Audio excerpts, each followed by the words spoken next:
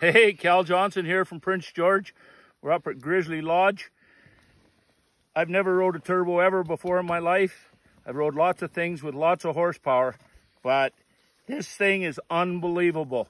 Gets around on the snow, gets on top quick, and when you need a little blurp, you got her. Instantly, fast, no delay, nothing. Just unbelievable home run that they've got here.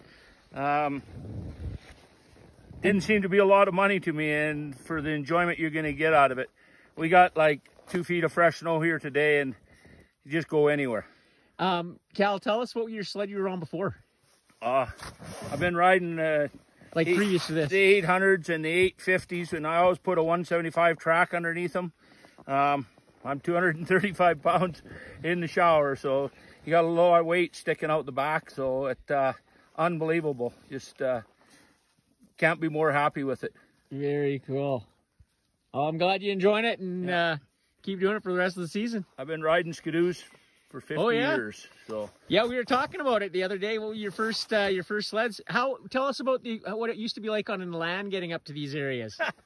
Well, you didn't really get up to these areas, but we'd ride 250 single-cylinder Elans, and then we went to a twin-cylinder Elan, and then we went to the old Alpine twin track, and played with them for years and years back in the Coquihalla. So, and for those who didn't know, the Elan would go up about 50 feet and turn off. The second one would go another 10 feet and turn off.